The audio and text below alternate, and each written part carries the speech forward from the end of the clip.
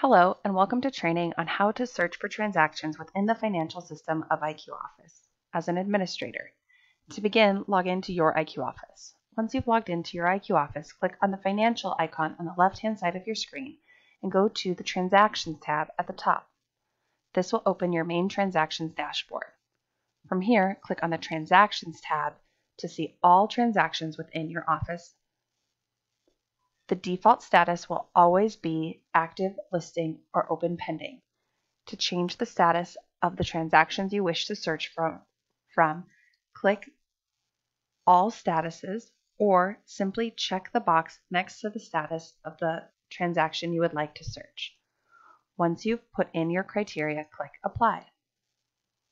You can then click and search within the search bar for transactions either by agent, address, or clients.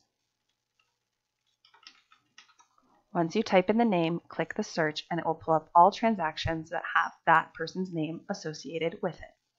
This has been training on how to search through transactions within the financial system for administrators. We are in the business of helping you to work smarter, and we hope you make it a great day.